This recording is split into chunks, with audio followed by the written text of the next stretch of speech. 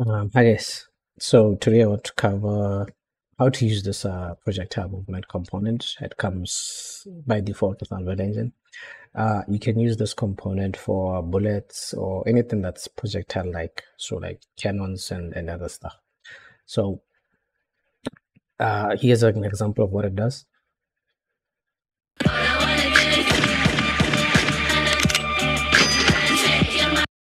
So the bullets that are flying out of here, they're powered by this projectile movement to move. Okay, so let's get started. So the first thing you want to do is you want to create an actor. Okay, that's just an actor, and then add a static mesh to it. Okay, the static mesh, you can maybe create a bullet mesh in Blender or anything, import it, and then use like a static mesh. For my bullet here, I used two components. Okay, there's a cylinder and then there's a pointy cone because I was too lazy to go into Blender and mesh these together. So for you, you can just use like a single static mesh. That's fine. The most important thing here is this component. So just go over here and then search for projectile movement. Okay. So this projectile movement component is what will be powering the movement of this when we spawn this actor. So the way it works is when this actor is spawned, this projectile movement will start moving this projectile, our bullet in this case. As you can see, there's nothing in the event graph or the construction graph. This is it. We are done with our bullet actor. Let's cover the settings now of this projectile movement component. The first settings that you want to look at is the projectile, the under projectile, the initial speed, and the max speed.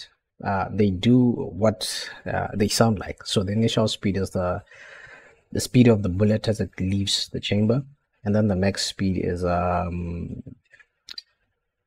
maximum speed that the bullet will reach. So if this is higher than the initial speed, there will be an acceleration. So if the max speed is lower, there will be a deceleration from this. That's how I understand it. Okay, and then the next thing you want to, okay, I'll cover this other section, the velocity section later. It's an important setting, but for now let me just show you how to spawn the bullet and make it move.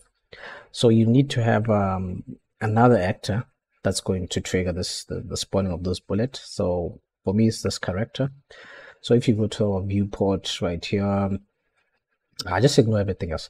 So what you need in your actor is a bullet spawn point. Okay, so for my spawn point, I just used like a scene component. So this it's just a scene component. You can move it anyway. So this bullet spawn point can be attached maybe to the tip of your gun, or what have you. Okay, so just place it wherever you want. If you want to place it to the foot, place it to your character's foot. The bullet will spawn from the foot. So from here, this is where a bullet will spawn. Perfect. So we have our bullet spawn point. If you go to the event graph now, there's one thing we want to do. It's actually just literally what that we want to call the spawn actor, and then we spawn our bullet actor. So whenever we do this, let me do this. Spawn actor from class, and then we select the bullet actor. Sorry. All right, this is everything we need to do. We need to provide it with a spawn transform, which is where our bullet spawn point comes from. So you just call bullet spawn point, get world transform, and then plug it into this. That's it. And then you just need to execute this. So for example, for you, you can execute this with the left mouse button, right?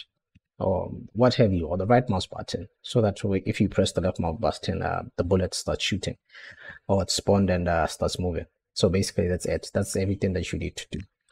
For me here, what I'm doing is I'm using this plugin, so don't worry about it. I'm using the MIDI Engine Broadcasters plugin. It allows me to shoot events when MIDI events happen. So as you can see on the MIDI note on, whenever there's a gunshot, I want to spawn an actor. So for you, you can just press your mouse, but for me, I'm just using this. Okay, there's nothing more to it. Basically, you just need to execute this, spawn the actor whenever you feel like the bullet should be spawned, and that's it. So when this happens, this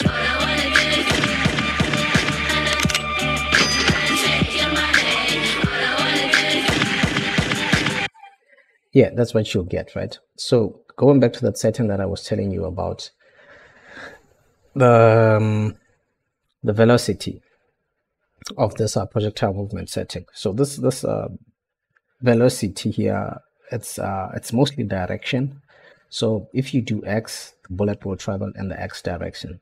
If you do z with 1 here and then 0 here, the bullet will travel upwards.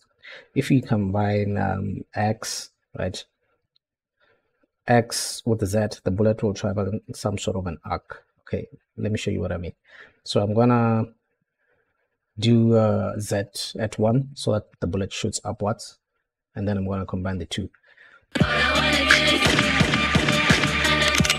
Okay, now let's combine the two.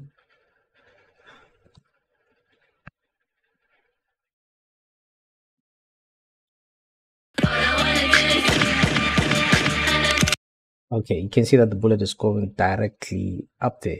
So if you want to make like a nice arc, you can probably just reduce the influence of the Z to maybe 0.2, and I'll show you what it does.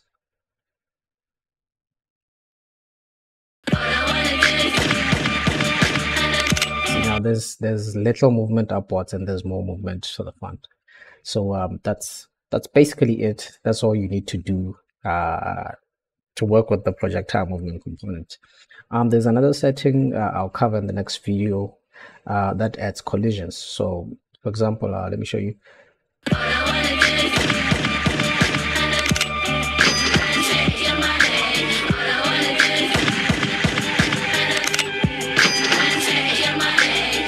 So you can see the coins here, they are colliding with the floor, but the bullets are not. Okay, so even the coins that are using the projectile movement, but I'll show you how to combine the projectile movement with this other component called the rotation component to get this effect here. And also I'll cover how to make the collisions. So yeah, remember, this is the plugin I'm using for shooting out events according to the song or MIDI. So you can get it on the Unreal Engine Marketplace.